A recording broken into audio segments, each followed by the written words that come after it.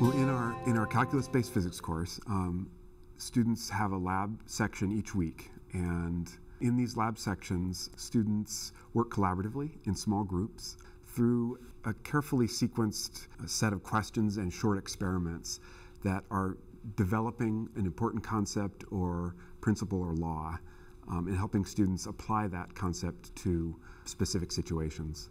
So instead of being told what the idea is and then asked to verify or prove that idea or law through collecting quantitative data, which is how traditional labs often go, students are guided to make specific observations and then asked to generalize or make sense of those observations in some larger way. Teachers teach by questioning rather than by telling. So an instructor would listen to students discussing ideas with each other to try to get a sense for where the students are, to get a sense for what maybe is tripping them up, what they already do understand, and what they're having trouble with. The instructor might then weigh in with a question of his or her own, designed to move the students forward, deepen their understanding, challenge them, help them through a spot where they may be stuck at.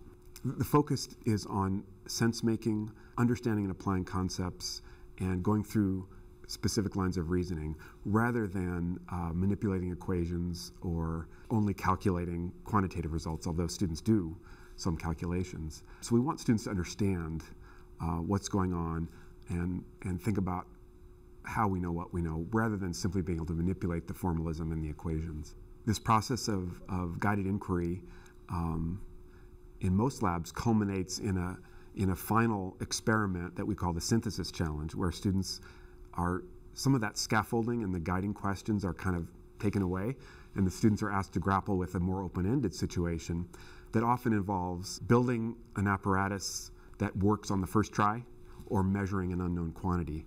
And we try to carefully design that synthesis challenge so that it builds on the concepts and ideas students have built up in the previous part of the lab, but asks them to apply those concepts and ideas now without the scaffolding.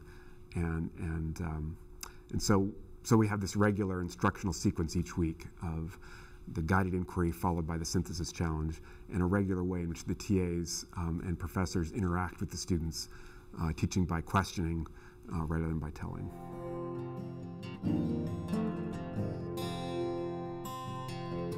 So Arnold Ahrens was an early pioneer in carefully examining how students think about physics and where difficulties come up.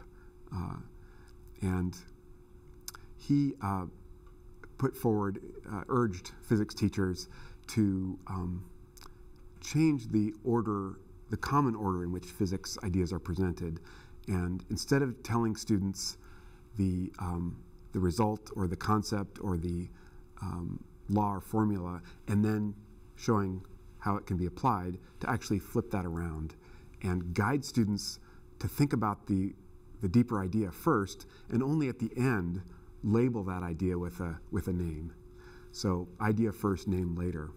And delaying introduction of the name can actually help students see the difference between understanding an idea and being in the sense of being able to apply it versus understanding it in the sense of just being familiar with it. And I think it's easy to get those two mixed up. And it makes sense that people would mix them up if we look at kind of the way physics is traditionally taught, where the name is presented and then applications are shown. So by flipping it around, we give students more of a chance to separate out the understanding from the name.